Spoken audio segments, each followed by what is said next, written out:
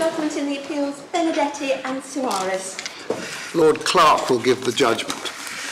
In this appeal, the Supreme Court considers a claim by Mr. Benedetti against Mr. Sawiris and his company, Silo Investments Limited, Silo, for unjust enrichment. In 2002, Mr. Benedetti became aware that Enel SPA, the largest energy company in Italy, was contemplating a sale of its subsidiary, Wind, and sought to persuade Mr. Sawiris to invest in its acquisition. In January 2004, Mr. Benedetti and Mr. Sawiris signed a contract called the Acquisition Agreement, under which Wind would be acquired via a new company, Rain, the shares of which would be owned by Mr. Sawiris and Mr. Benedetti in a ratio of 2-to-1. The negotiations were to be handled by Mr. Benedetti with the support and advice of Mr. Sawiris. Both parties were to use their best endeavours to obtain funding from third parties for the acquisition of Wind. Provision was made in the acquisition agreement for Mr. Benedetti to receive remuneration for his services. Messrs. Benedetti and Sawiris, however, were unable to secure sufficient funding from third parties for the acquisition of Wind to proceed as intended. Mr. Benedetti and various potential third-party investors sought to acquire Wind via a newly incorporated company called Weather One. However, one of the potential third-party investors lost interest in that deal, and 99% of the shares in Weather One were transferred to Mr. Sawiris on the 25th of March 2005 via Mr. Benedetti. On the day before that transfer took place, Mr. Benedetti, as a director of Weather One, opportunistically made agreements with his own companies without the knowledge of Mr. Sawiris. One of those agreements, the first brokerage agreement, was made with Mr. Benedetti's service company, ITM. Pursuant to the first brokerage agreement, which was dated 24th March 2005, Weather One appointed ITM to provide brokerage services in return for a payment of about 87 million euros, which was 0.7% of the ultimate cost of the acquisition of Wind. It became necessary for the funds for the acquisition of Wind to be provided by Mr. Sawiris, Silo, and two Sawiris family holding companies. A deal was signed with the assistance of Mr. Benedetti on the 26th May 2005. Enel and its holding company entered into a sale and purchase agreement, the SPA, pursuant to which the majority of the shares in Wind were sold to Silo and the holding companies via a company called Weather Italy, of which Mr. Benedetti was a director, for over 3 billion euros. The transaction was completed in two stages, on the 11th of August 2005 and 8th February 2006. Mr. Benedetti did not have a beneficial interest in any company which acquired an interest in Wind. On the same day as the signing of the SPA, the rights and liabilities of Weather One, including its obligations to ITM under the first brokerage agreement, were transferred to Weather Italy. That was effected by Mr. Benedetti as a director of all three companies without the knowledge of Mr. Sawiris. When he discovered the existence of the first brokerage agreement, Mr. Sawiris believed that the 87 million euro brokerage fee to be paid to ITM was needed in order to discharge Mr. Benedetti's liabilities to third parties who had assisted in the acquisition of Wind. Mr. Sawiris suspected that the sum would be kept by Mr. Benedetti personally and was unhappy about the size of the sum. Mr. Sawiris asked for the brokerage fee to be reduced, and in June 2005 suggested a payment of 75.1 million euros. Mr. Benedetti would not agree to that sum. In July 2005, however, an agreement between Weather Italy and ITM, the revised brokerage agreement, backdated to 26 May 2005, provided that ITM would receive a brokerage fee of 67 million euros, which was 0.55% of the value of the transaction.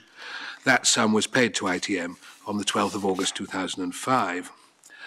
Mr. Benedetti brought numerous claims against Mr. Sawiris, Silo, and the holding companies, including a claim for unjust enrichment. All of Mr. Benedetti's claims were dismissed, except the unjust enrichment claim, for which at first instance Mr. Benedetti was awarded 75.1 million euros. Mr. Sawiris, Silo, and the holding companies were held to be jointly and severally liable for that sum, which was calculated on the basis of the offer made by Mr. Sawiris to Mr. Benedetti in June 2005.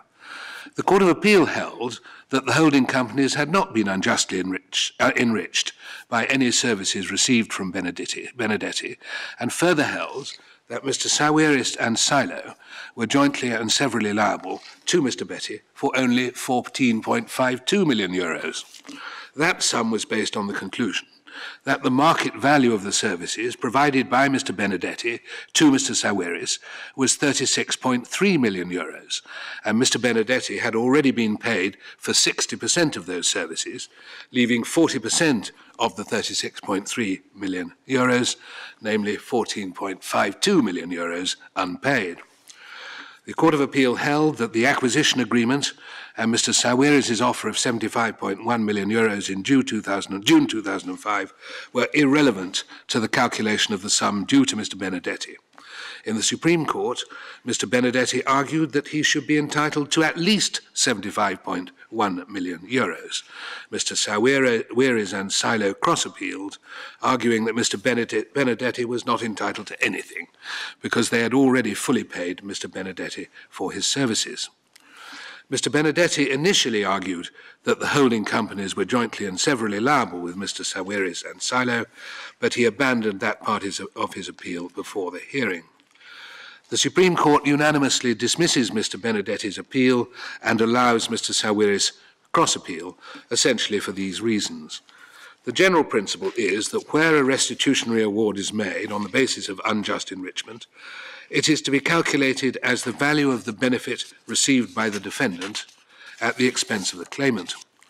Where the benefit takes the form of services, that will normally be the market value of the services performed. The market value may depend on the personal characteristics of the defendant, such as his buying power in the relevant market. Lord Kerr, Lord Wilson and I suggest that the sum to be awarded to a claimant can in principle be reduced on the basis that the defendant subjectively values the services that he received at less than the market value. This is sometimes known as subjective devaluation. Lord Reid suggests that that is not permissible, and Lord Neuberger prefers not to express a concluded view on the issue. That difference of opinion is, however, likely to be significant in very few cases, and indeed in some respects may be more apparent than real. It's unnecessary to resolve the debate for the purposes of this case. We all agree that, save perhaps in exceptional circumstances, it is not possible to increase the amount awarded to a claimant on the basis that he valued the services at more than the market price, sometimes called subjective revaluation. On the facts, the acquisition agreement is not relevant to the calculation of what, if any, sum Mr. Sawiris and Silo have to pay Mr. Benedetti. The parties abandoned the acquisition agreement after it proved difficult to find third-party investors. It is not, therefore, appropriate to have regard to that contract in determining the sum, if any, to which Mr. Benedetti is entitled. The trial judge found that Mr. Benedetti performed the role of a broker or advisor, and on that basis that the market value of the services that he provided was 36.3 million euros. There is no basis for challenging those findings. The Court of Appeal was right to conclude that the judge fell into error in awarding Mr. Benedetti more than the market value of his services, based on Mr. Sawiris' offer in June 2005. That offer is not relevant to the calculation of what, if any, sum Mr. Sawiris and Silo have to pay to Mr. Benedetti, because subjective revaluation is not permissible. In any event, the offer of 75.1 million made by Mr. Sawiris in June 2005 did not represent his genuine view of the value of Mr. Benedetti's services. The offer was considered by Mr. Sawiris to be generous and was made under the threat of threatened litigation. The Court of Appeal was wrong to award Mr. Benedetti 14.52 million euros. The market value of his services was 36.3 million euros, and as the trial judge found, he has already received 67 million euros via ITM. The trial judge gave no reason for saying that the payment of €67 million related to only 60% of Mr. Benedetti's services, and that conclusion is inconsistent with some of his other conclusions, such as that all of Mr. Benedetti's services fell within the scope of his role as a broker advisor, and that his services would normally be paid for by way of a single payment representing a percentage of the value of the transaction. Further, all Mr. Benedetti's services had been provided before the date on which the revised brokerage agreement was signed. That agreement was expressed to cover services performed by Mr. Benedetti in the past as well as the future, and there were no further services to be performed by him at that date. The payment of €67 million therefore covered all the services provided by Mr. Benedetti. The order is that the